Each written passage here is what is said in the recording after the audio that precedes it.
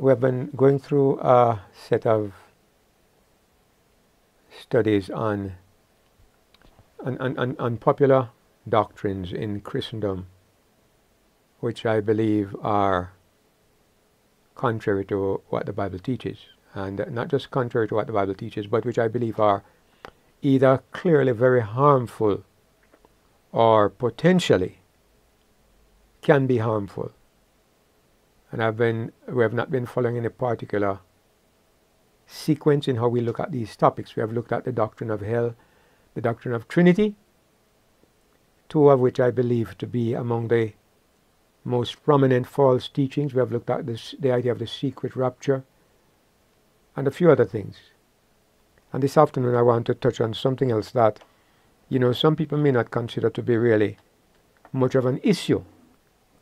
But I think it can be potentially harmful because it's based on building on the wrong principles.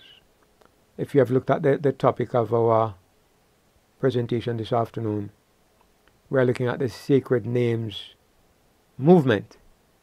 And, we have touched on this channel more than once before. But if I'm looking at popular false teachings, I think I don't want to leave this out. At the very beginning, you will notice that I have labeled it the Sacred Names Movement. I'm really focusing on the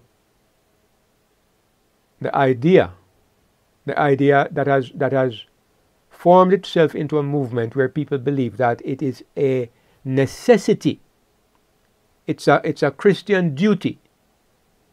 It's a duty of a follower of Jehovah, of Yahweh, whatever name people think should be used. It's a duty that you should use those names, and that to use any other form of reference to God or of addressing God is a sin. This is what I'm focusing on this afternoon. There are different ideas, different ways that people relate to this topic. I mean, there are some people who, just simply because they prefer to do so, they like to use the names that were used during the time of the Hebrews. And for those people who want to do this as a matter of personal preference, I really can't see any reason why I should find fault with those people, why I should have a problem with what they are doing. And I don't. It's simply a matter of personal preference. And I'm not really focusing on those kinds of believers this afternoon. I'm really focusing on those people who insist that it is necessary to use those Hebrew names. And these are usually the people who will tell you that the word God is a pagan word. They will even try to identify it with some supposed pagan god that had the name God. And they try to say that the name Jesus is a pagan word. It came from the Greek god Zeus, and it has become distorted in English till it comes to Jesus. Those people will go on to tell you that Amen is a wrong word to use because Amen, they equate it to the name of the Egyptian god Amun-Ra. And they will get into identifying many of the words that we use with pagan gods or pagan symbols simply because the sound is similar. And these are people who usually, many of them are into feast keeping, and they are into several other forms of attachment to the Old Testament system of worship. Those are the people that I really want to, that's the movement that I want to comment on this evening, because I believe that it is a harmful It's a harmful thing. I believe that it's not just simply a matter of people saying, you know, it's nice if we do this. They are saying you have to. And when a person says you have to do something, what they are doing, they are making it a requirement for salvation, a requirement for God's approval. And this makes it, if it is false, it makes it positively dangerous. You know that I believe that in order to come to God and to be accepted, we must come through Jesus Christ. I believe that Jesus is the only means of linking the human race to God. He's the only mediator between God and man. I believe this. And if this is not true, then it's a dangerous false doctrine, because it is closing off all angles of getting to God except one. But I believe it to be true. And it is what I build my faith on. So, what you believe, it affects how you view salvation. If you believe that it's necessary to use a certain word when you're addressing God, if you believe it's necessary to observe feast days, if you think any of these things are necessary for you to be accepted by God, what you have done, you are really attacking the basis of salvation. And that is why your belief cannot be harmless. It cannot be something that we can just bypass. All of us are aware of what Paul says in Galatians chapter 5. Paul says that if you are circumcised, Christ shall profit you nothing. That is the principle on which I am basing my comments. Circumcision, I mean, what is so bad about circumcision? And as we have pointed out time and time again, Paul took Timothy and circumcised him. That's exactly the principle I'm trying to focus on. When you do something and you don't think it is necessary for salvation, but you just do it because of some other reason, it can be a harmless thing. If you do it just because somebody says you should do it, and you say, okay, I don't have any problem in doing that, just to please you. Like if my wife wants me to comb my hair a certain way, or if she wants me to change my glasses because she doesn't like the shape of it, no problem. I'll do that just to make her happy. But if she tells me I need to do it in order to be saved, then absolutely I will not conform. I will not do it, because I'm catering to an idea that is obstructive to the gospel. And that's the point I'm trying to make. So, this is why I'm actually looking at this topic this afternoon. If we're looking at false teachings and teachings that can be harmful in the Christian pathway, I think I need to identify this. Because there are people who will be maybe watching this video who embrace the idea that using these sacred names are necessary. And I need to explain why I believe that this is a false idea. This is a harmful, false idea. Now, first of all, I'd like to point out something. A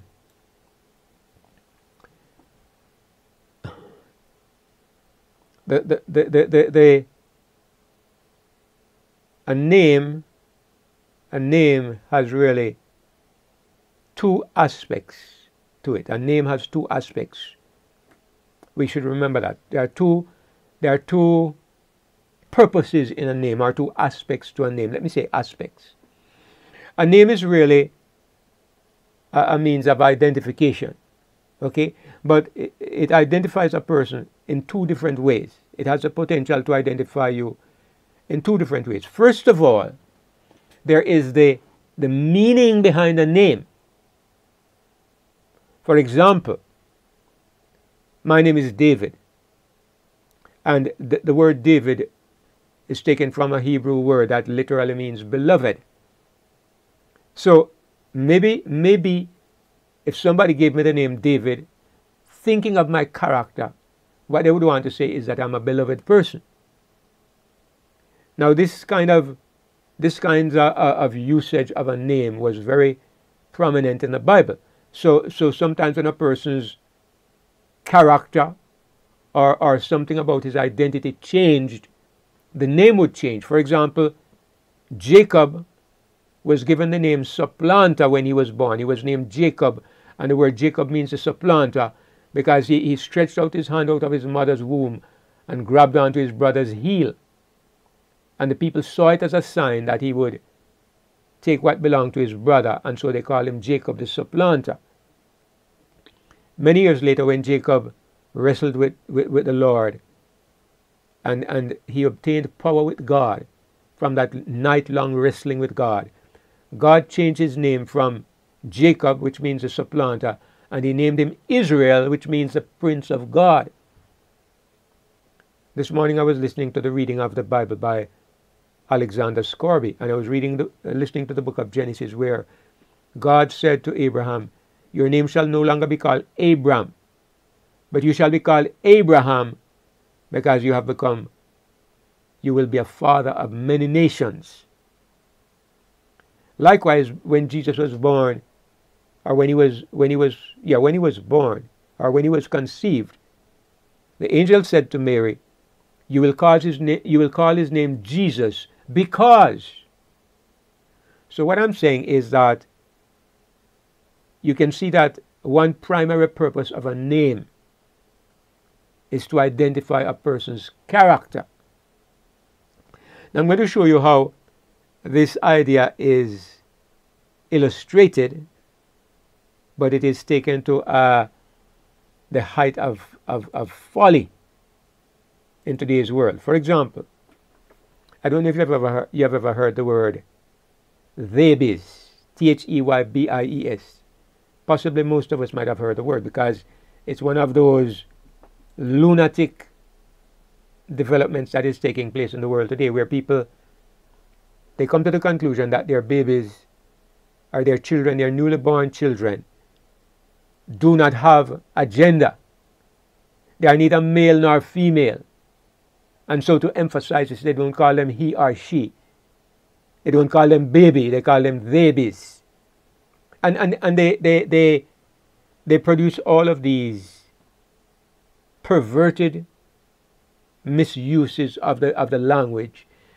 And so, for example, you know, a bearded person, 6'6", massive muscles, may choose to refer to himself as she, and may insist on being called she, and may be greatly offended if you refer to such a person as he. In other words, you give the person, in this case, a pronoun. You refer to the person by a title or by a name that is completely contrary to the description or the character of the person. A bearded, hulking man comes and says he's a lady. He's to be referred to as Miss. He might even give himself the name Beatrice. It kind of illustrates what I'm trying to say, that the purpose of names originally was to identify characteristics about a person. But in this crazy, lunatic world in which we live, all of that has been turned upside down. So even the what do you call them?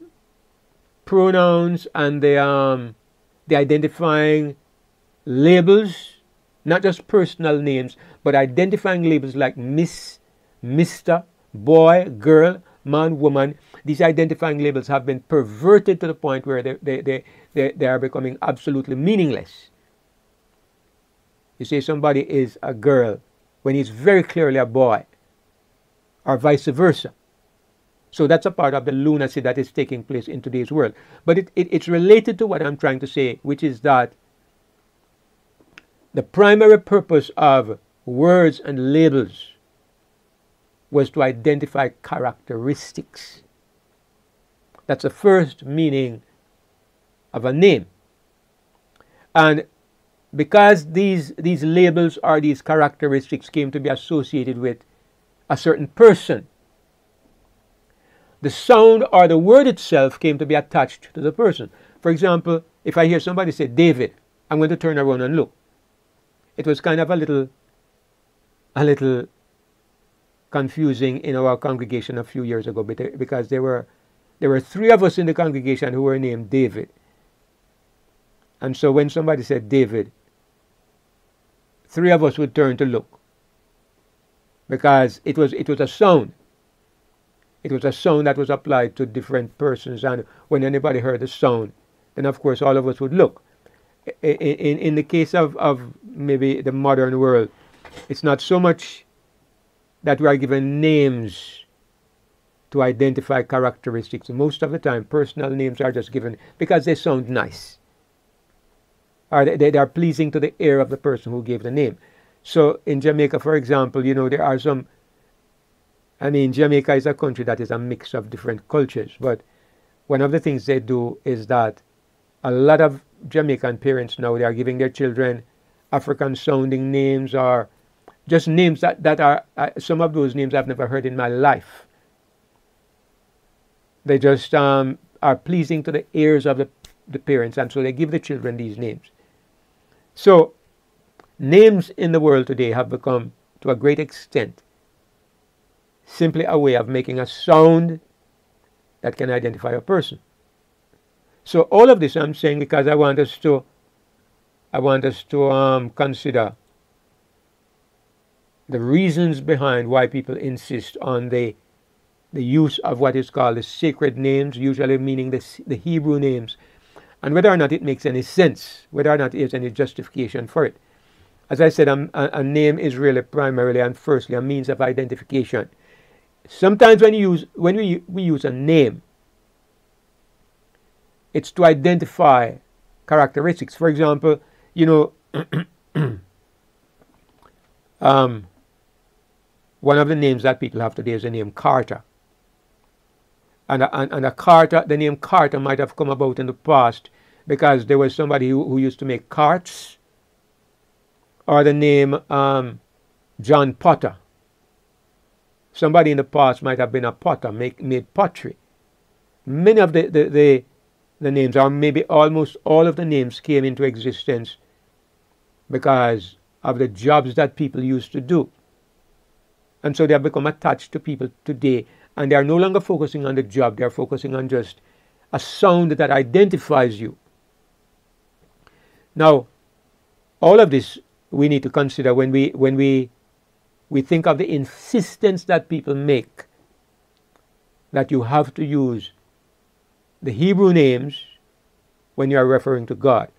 Now, of course, there are verses in the Bible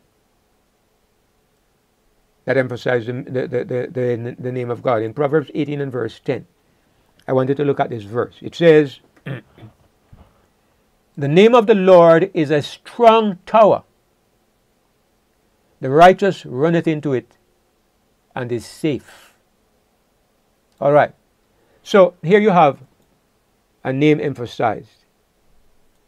It says the name of the Lord is a strong tower. As a matter of fact, when you look at this verse, the word Lord is in full capitals.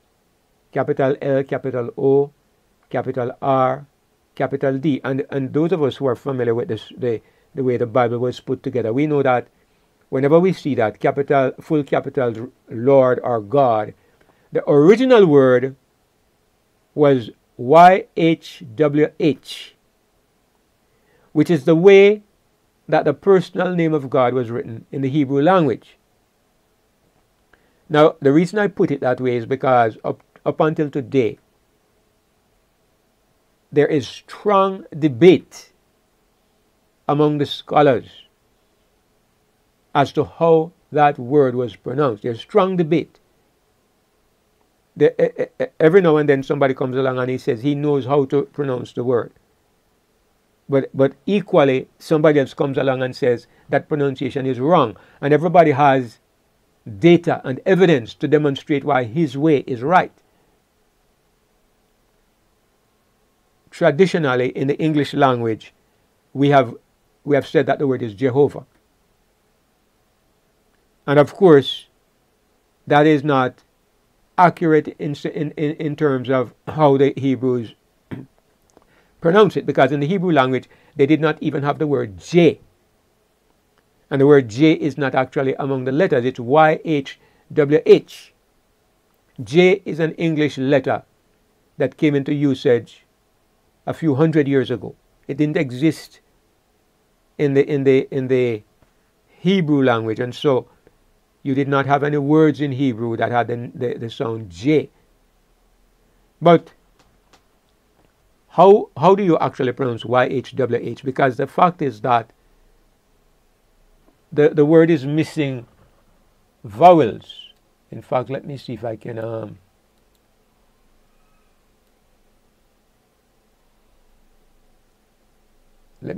actually give us a screen and actually write that down, because it might be helpful if I actually write it down.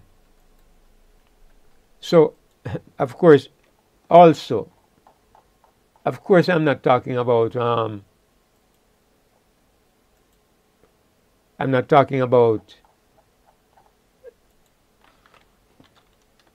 YHWH, not like this, because of course in the Hebrew language it was symbols. It wasn't these English letters, but this is what it was the equivalent of.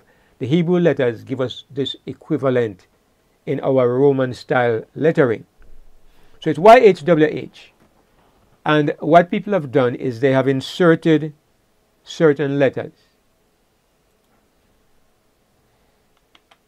They have assumed, for some reason, that the missing letters are A,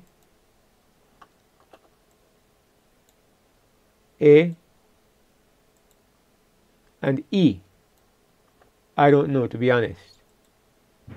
I don't know if it's A and E, but that is what they have assumed. They have assumed that the missing letters are A and E, and so you get Yahweh. You have some interesting combinations that people have come up with. Like they say, you should have an O in here. You should have an O in here. The thing is that you can't pronounce the word. You can't pronounce YHWH. It's unpronounceable, because as those of us who understand language, you're aware that you have to have vowels. The letters YHWH are what we call consonants. They're hard sounds, and you can't have words with only hard sounds. A part of the structure of language is that you have to have vowels, soft letters, soft sounds in between the hard sounds to give structure to the language. So they have had to put in vowels. It's obvious that vowels were missing. The Hebrews never wrote with vowels, because of course the people knew the language. When they saw the consonants, they put in the vowels. But we are reading it hundreds of years later, and so they are assuming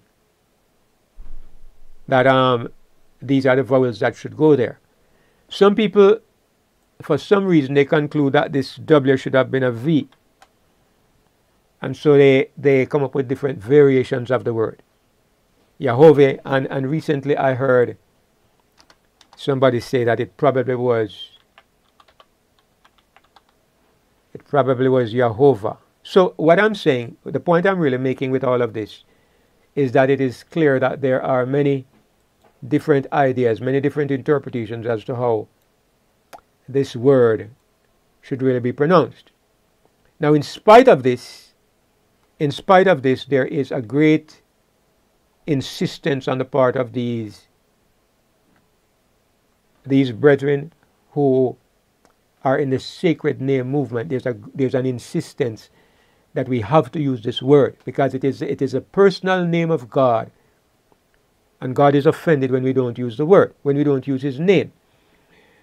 As it says here in Proverbs 18 and verse 10, the name of the Lord, the name of Yahweh, Yehovah, Jehovah, Yahuwah, however you pronounce it, as I said, everybody has a different version of it, and that is one of the major problems. Because if the sound of the name, if the pronunciation is so important, certainly there would have to be a way for it to be understood in a simple way that people could be very clear. It's like the doctrine of the Trinity, okay? There are many of us, myself included, who believe that the doctrine of the Trinity is a false teaching and that the whole world is in darkness and in apostasy because of the Trinity. But none of us has to be guessing and spelling. We can go to the Bible and we can see clearly, striking, strong evidence all through the Bible that the one God of the Bible is the Father, and that Jesus Christ is the Son of God, and that the Holy Spirit is the Spirit of God, and that the Bible does not teach a three-in-one God. That is very clear. But when it comes to how you pronounce the name of God, you can't find it in any version of the Bible. There's no version of the Bible in existence that tells you how to pronounce the name of God. The best you can find, if you go to the Hebrew text, you'll find YHWH. That does not tell you how to pronounce it. You are still left wandering in the dark as to how to actually pronounce it. So to insist on the pronunciation, a particular pronunciation, from that angle alone, respectfully I say it's nonsense. It's nonsense. God can't expect everybody to do something when there's no certainty as to what they are supposed to do. God is not foolish in that way. So, I say in that way, that was a slip of the tongue. God is not foolish. God is not taking us for fools in that way, is what I meant to say. Whatever God intends that his people should do, the knowledge of it is very clear. That the honest person does not need to be deceived. But even in this movement of seemingly very sincere people, there's so much confusion and so many different ways of pronouncing the word that it could never be an issue that is important. Just from that angle alone. There are many other angles we will come from. And you will find that that is just one of them. As we have seen, in the perverted thinking of today, what I will call is modern idiocy. People emphasize the label and they lose the meaning. So what they have done is it's an illustration of how easily you can misuse words, how easily words can be used to give wrong ideas. I'll give you one example. The word gay, for example. It's a word for the rest of my life in this planet. I will never use the word gay to describe myself. Never. Many years ago, my father wrote a song. He was dabbling in writing, calypso type of songs. He was trying. My father was a poet, and he did all kinds of things. And he was born and he grew up in Montego Bay. So he wrote a song about Montego Bay. It's kind of ironic because even back in those days, Montego Bay was known as a place where it had a reputation that you will encounter homosexuals in Montego Bay. The reason being that it was a tourist capital. It was a tourism capital. And in his song, but it was a popular place. It still is. In the song my father wrote, "Gay, gay Montego Bay, gay, gay Montego Bay." When my father wrote it, he meant to say a place that was full of laughter and happiness and gaiety, to use the word. It was full of happiness and carefreeness and so on. Today, he could never use this song. He could never use those words to refer to a place in Jamaica because nobody would ever sing it. It would cause offense to the people who live there. So, the point I'm making is that a word is simply a sound that conveys a meaning. And what it means is what comes to your mind when the word is used. That is what makes a word significant or a name significant. When you tell somebody that he's a gay person today, very often you're liable to get yourself into a fight because the word has taken on a certain meaning that most people don't want to be associated with. At least not in my part of the world, okay? So, modern society has taken to using labels and perverting the meaning of those labels. And I want to ask us to consider this even as we are thinking of the subject of this, the name of God, because ultimately, name, as I said, has two meanings. It can apply to the character of a person, or it can apply to the sound that you make when you address the person. Now, it's very clear. Let me look at another verse in Psalm 9 and verse 10.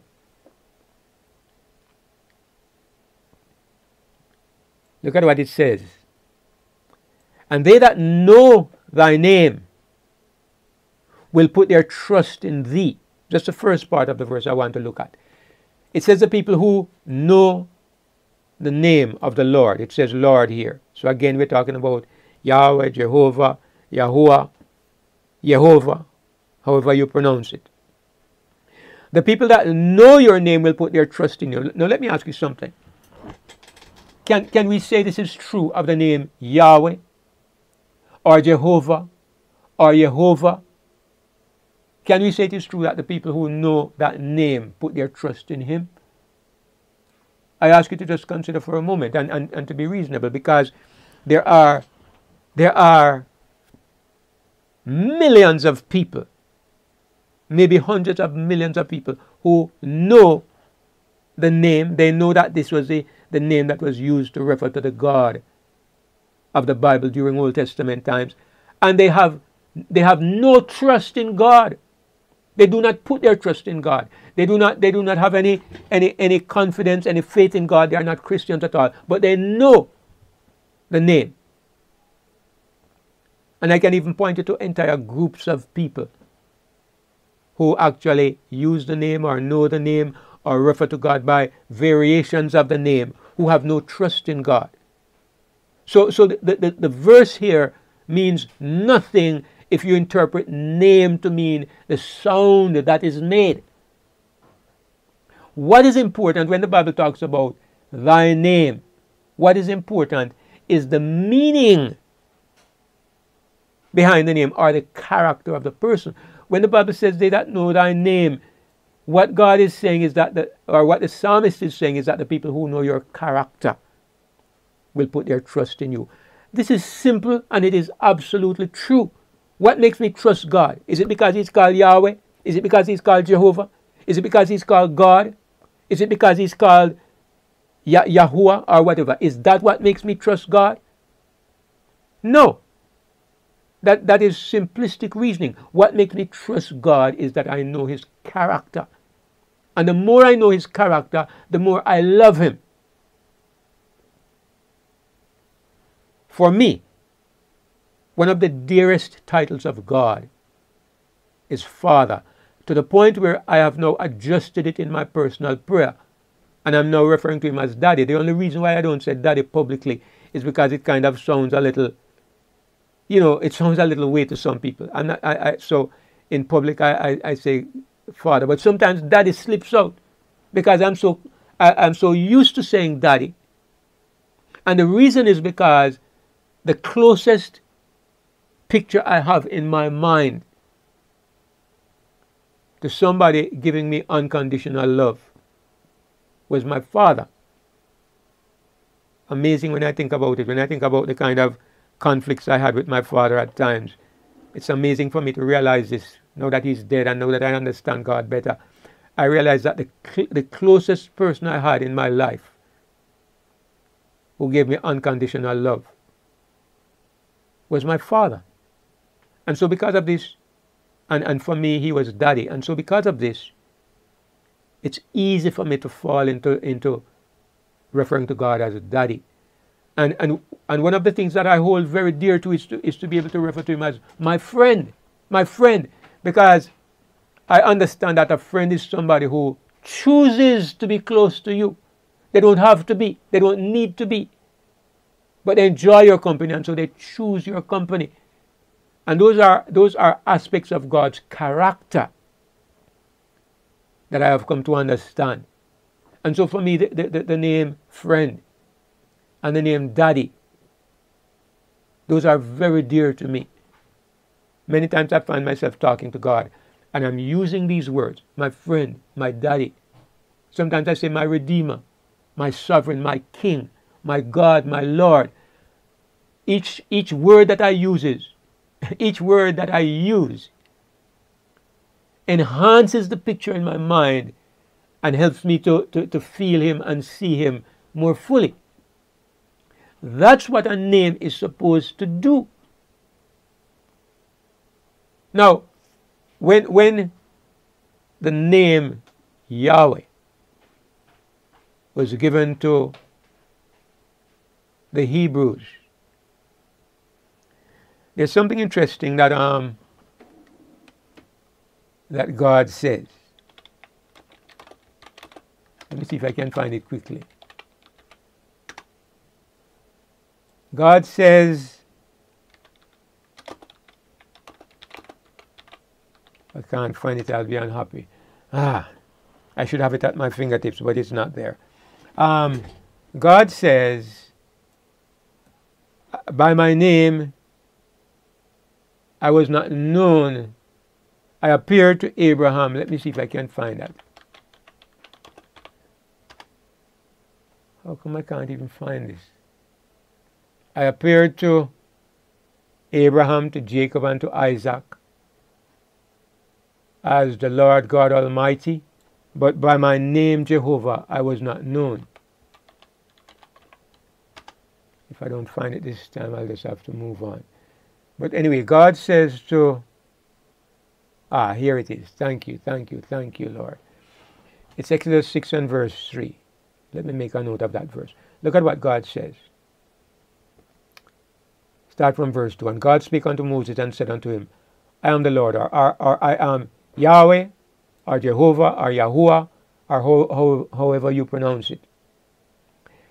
And I appeared unto Abraham, unto Isaac, and unto Jacob by the name of God Almighty, which is really the Hebrew term El Shaddai. I appeared to Abraham,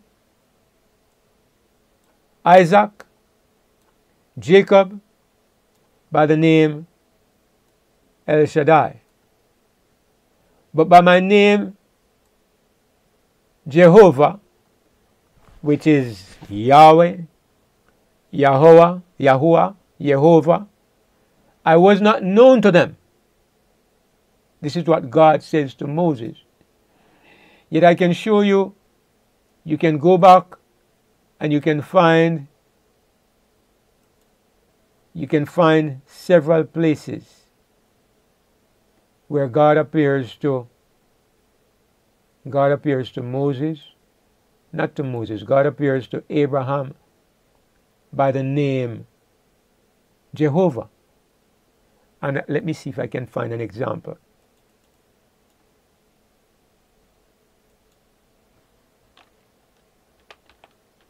I'm not going to find it so easily. I'm going to have to mess up what I'm doing here to find it.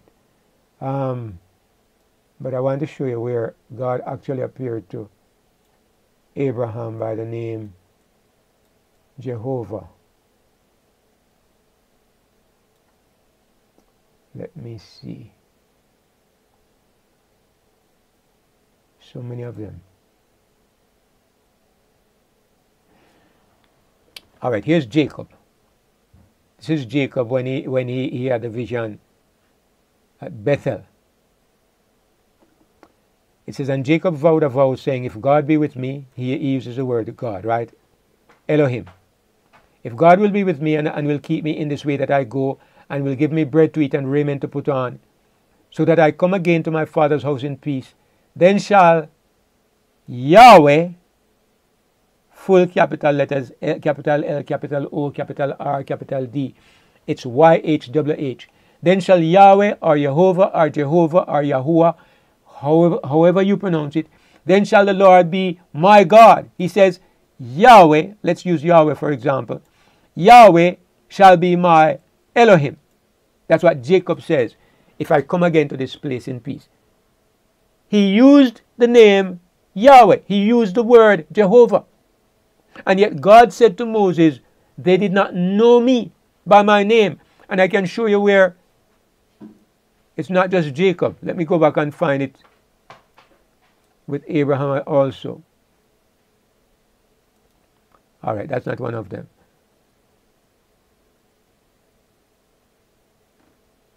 Here it says that the Lord was communing with Abraham, but it doesn't say that Abraham called him Lord.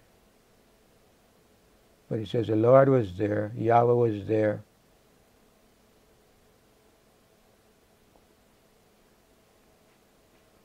Right through this chapter it says that Yahweh was speaking with Abraham, but it doesn't say Abraham called him Yahweh.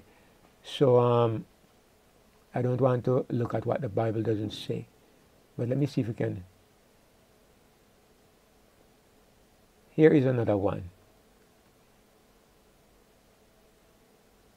Well, this is where Hagar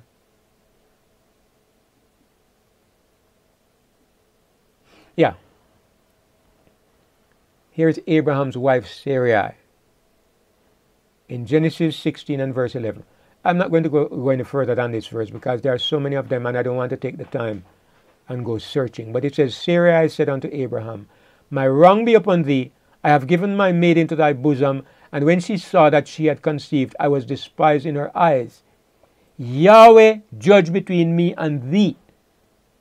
The point I'm really trying to make here, which has taken a bit of our time, is that they clearly knew the word Yahweh. Abraham, Isaac, Jacob, they knew the word. And yet God says to Moses, I appeared to them as God Almighty, but they didn't know me by my name Yahweh. It is clear that God is not referring to the sound. God is referring to the meaning behind the word. That's what God is talking about. So when God says they did not know me by the name Yahweh, God is referring to the meaning behind the word Yahweh. Abraham knew the sound. Isaac knew the sound. The word itself that people are insisting on. Abraham knew it. Isaac knew it. Jacob knew it. But they never knew the meaning of the word. God is interested in us understanding the meaning of the word, not in us being able to pronounce the sound. Because that helps nobody. To know the sound helps nobody. Now, all of us understand that in the Old Testament times, Israel was in the context of a culture where there were many different gods. There were the gods of Canaan, and I could off the tip of my tongue list a number of them. There was Chemosh, there was Adramelech, there was Ashtoreth, there was Baal, there was Marduk, there was Dagon, many of them. And it's in this context where people believed and worshipped other gods that it became necessary to have a name for the God of Israel. Because if you said God in the context of Canaan, there were dozens of different gods. And a part of God's plan for establishing a people unto himself was to make it clear and distinctive that the God they worshipped was identified differently from the other gods around. Notice that God set out to make this distinction by manifesting great power. He showed that the God of Israel was more powerful. And so when they heard the name Yahweh, the heathen recognized that the God that was referred to by this name was more powerful than any other God. It was not a question of identifying that there was only one God in the universe. No, that was not the issue. The issue was identifying that the God belonging to a particular people was superior to the other gods. That is why it was important that they also know the name as well as the character, because the name was the way of identifying him as different from the surrounding gods. So we have to consider the context in which they lived, because in the Old Testament the word Yahweh, Jehovah, however they pronounced it, was important. But over and over you see where God is saying that what they need to understand is the meaning behind the name. Now what I want to point out is that when you come to the New Testament, there is no such emphasis. Nobody can find anywhere in the New Testament where there is any emphasis on the name of God in terms of how you pronounce it. There is interest in the New Testament in the name of God. There is interest, but never in the word that is used. You have the 4 Gospels, Matthew, Mark, Luke, and John. You have the 14 epistles of the Apostle Paul. You have those of Peter and James and Jude and John. None of them ever emphasizes a particular word identified as the name, the personal name of God. As a matter of fact, there is no existing manuscript of the Bible that was written in Hebrew, in the Hebrew language, where the personal name that was used in the Old Testament appears at all. There's a Bible that has been put together. It is called the Scriptures, where you have the word Jehovah or Yahweh, I think it is, in the New Testament, many places. This is a fabrication. It's somebody's invention. Somebody went and put in the words where they think the word should be. It's not in any original manuscript. Now, if the word itself was so important, how could God have allowed it to be so completely lost as to make this issue so wrapped up in mystery, if it is so important? The point is that when you look at the New Testament, nobody emphasizes the sound. There are places in the New Testament where the name of God is emphasized, but never in terms of the sound that is used, always in terms of the character. John 17 and verse 6, Jesus says, I have manifested thy name unto the men which thou gavest me out of the world. Jesus says, I have manifested, or I have revealed your name. Where did he ever manifest the name Yahweh, Jehovah, or whatever? Where did he ever do that? Where can anybody find one single verse in the 4 Gospels where Jesus says, this is the way the Father's name is pronounced, or the Father's name is, even the statement itself, if you could say they mistranslated the word, but where does he ever say the Father's name is such and such? No. Every time he spoke of the Father, he says, my Father. And he says, when you pray, you say, our Father who art in heaven. He's manifesting a certain name to the people, and the name is the name Father. He's asking us to think of God in a certain character. He's asking us to think of certain characteristics. And when it's over, he says, I have revealed your name. What did he reveal? He revealed God's character. That is the name of God that is important. That is the name of God that teachings like the Trinity and eternal burning hell, and some of these other doctrines have perverted, they have distorted the name of God. They have given God a bad name and a bad face. This is the name that needs to be emphasized, not the sound, because anybody can make a sound. It takes a child of God. It takes somebody who admires and loves the true God to manifest his character, to manifest his name. Over and over and over, you find that this is the emphasis of the New Testament. I have manifested your name. When you go to Revelation chapter 14, another place where the name of God is emphasized, it says, and I looked, and lo, a lamb stood on the Mount Zion, and with him 144,000, having his Father's name written in their foreheads.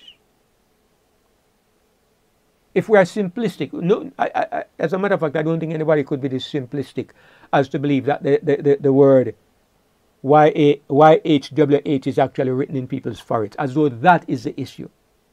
You know that is a nonsensical interpretation. What it means is that the 144,000 have the Father's character in their foreheads. This is what the New Testament emphasizes. They have the character of the Father in their foreheads, and this is referred to as the name of God. This is what is emphasized in the New Testament in Revelation chapter 3 and verse 12. Jesus says, "Him that overcometh will I make a pillar in the temple of my God, and he shall go no more out. And I will write upon him the name of my God, and the name of the city of my God, which is New Jerusalem, which cometh down out of heaven from my God.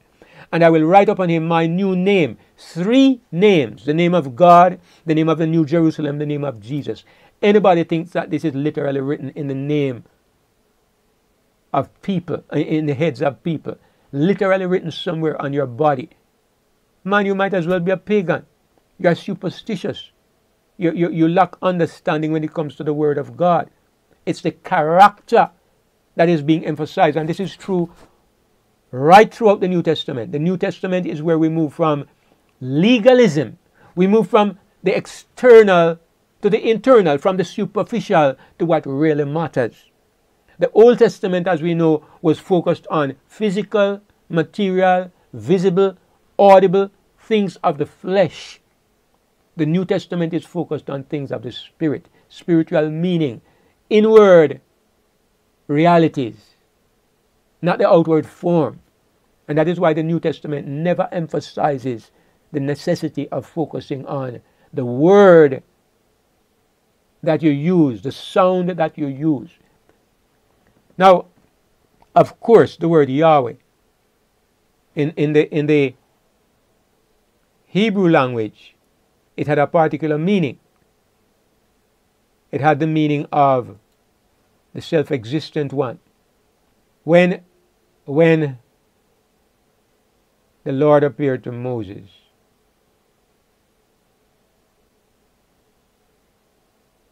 and it's probably chapter 3. I'm looking at chapter 4, the end of chapter 3, yes. And when Moses asks God, "Whom shall I say?" Moses said unto God, Exodus 3 verses 13 and 14, "Behold, when I come unto the children of Israel, and shall say unto them, The God of your fathers hath sent me unto you, and they shall say to me, What is his name, and what shall I say unto them? And God said unto Moses, I am that I am. And he said, Thus shalt thou say unto the children of Israel, I am hath sent me unto you." As you know, I'm not a student of Hebrew, but I'm repeating some of what I've read. I understand that the word Yahweh is the word from which you get this phrase, I am. That's the underlying meaning of the word Yahweh. It means the self-existent one. So I am, the one who is, the one who exists in himself. So Yahweh means the self-existent one. And so when God says, tell them that Yahweh has sent me, God was saying, tell them that the person you met is the one who is the self-existent God. Of course, they had a word that carried that meaning, and the word is Yahweh. And that's the word they used. There are very few people today who know that the word Yahweh means self-existent one. Most people, and maybe many who are actually promoting the use of the word, don't even have a clue what the word actually means. They are focusing on the superficial. If I wanted to talk about the God of heaven today, I would say the self-existent, eternal God. And I'd be saying the same as what God meant when he said, tell them that Yahweh has sent you. It means the same thing. It's the meaning that is important and not the sound.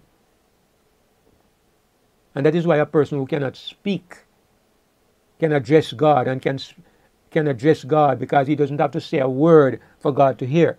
And a person who cannot hear can address God because he doesn't have to pronounce things the exact way for God to respect what he says. It's the meaning that is implied in the name of God. And just one final thing I want to say, because my time is up. When you look at the book of Revelation, for example.